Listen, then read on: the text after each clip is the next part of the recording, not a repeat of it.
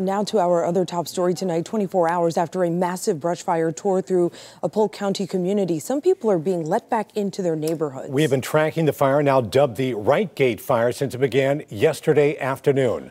Crews now have it fully contained after a days-long battle. Earlier today, a small plume of smoke was seen by Sky 10 compared to the intense flames we saw last night and massive plumes of smoke yesterday afternoon. The fire burned 1,000 acres and destroyed 200 outbuildings before it was contained. 10 Tampa Bay's Angelina Salcido returned to River Ranch tonight to find one neighbor in the midst of a miracle.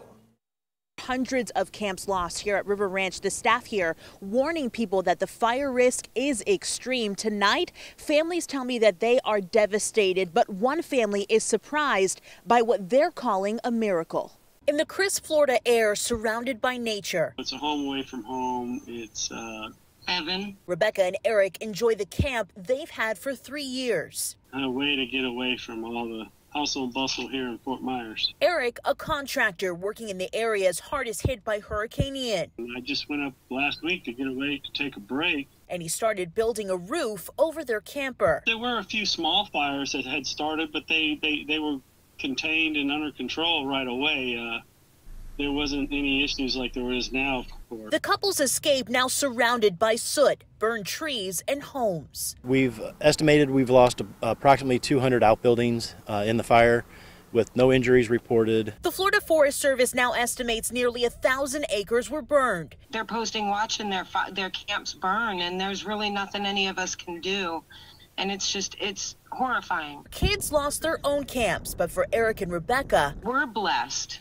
Thank goodness. And then that's from the grace of God that we're blessed in the fact that he put sand around the camper last week when we were doing the roof over. Blessed, their camp is still standing. This Facebook post let them know it was saved. And the woman who posted, she truly is an angel. A miracle in the middle of destruction, but with fires starting almost every week. It is arson. I'd like to see someone get caught because, I mean, there's too many people that's lost so much out there. Angelina, a tragedy for so many families tonight. Do fire crews have any idea how this brush fire may have started? Right now, the Florida Fire Service says that they don't know what the cause of this fire is, and it's still under investigation. But those that have worked years to create camps out here want to know how this started and why these fires continue to happen week after week. Now, we can confirm that the FFS is investigating and trying to see if there's any information that may point to an arsonist.